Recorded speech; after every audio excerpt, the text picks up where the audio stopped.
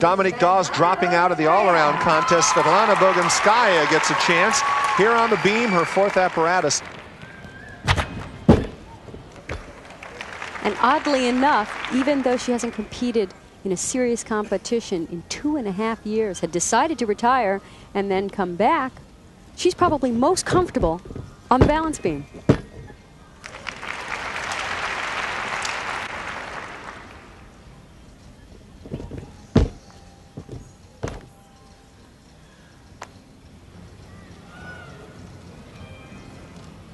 For a number of years, I believe she held the unofficial title of Queen of the Beam.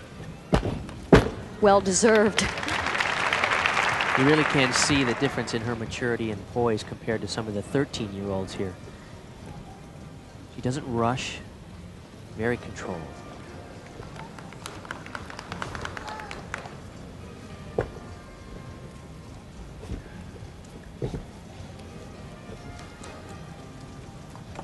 With Dawes dropping out of the floor exercise, it'll be interesting to see how she does in the beam in comparison to Svetlana.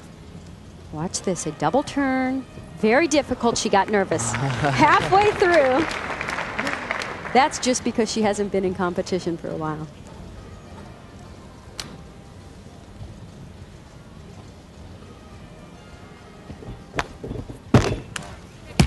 Nice double back.